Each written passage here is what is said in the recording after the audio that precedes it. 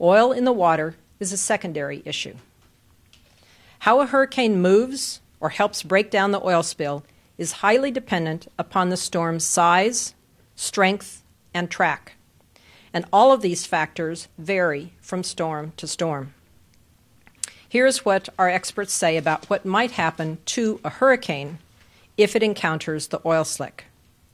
1, if the slick remains small in comparison to a typical hurricane size, the anticipated impact on the hurricane would be minimal.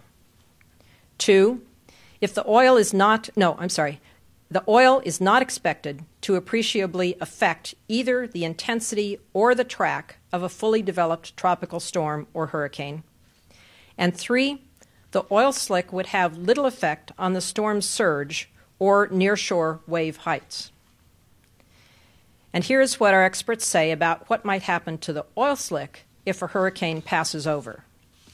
Number 1, the high winds and seas will mix and weather the oil, which can help accelerate the natural biodegradation process.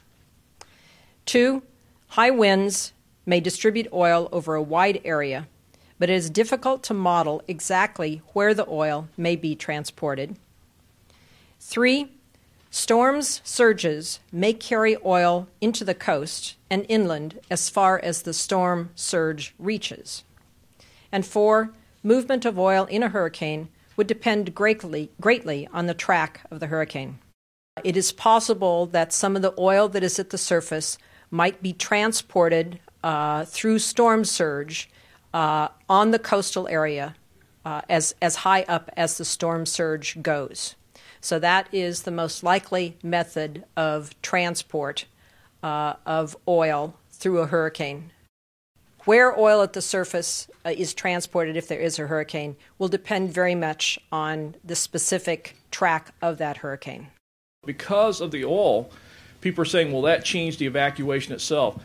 The evacuation areas won't change. What may change is, do you need additional resources to help? And that's why it's important now to find out what assistance you have in your communities for mass transit and other things to help get people to a safe location.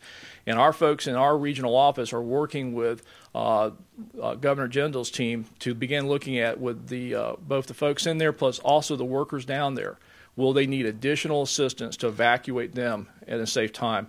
And I think this goes back to one of the other things that was announced is increasing the lead time for watches and warnings will actually give us more time if we have to implement evacuations, that we'll have a better lead time to start that process.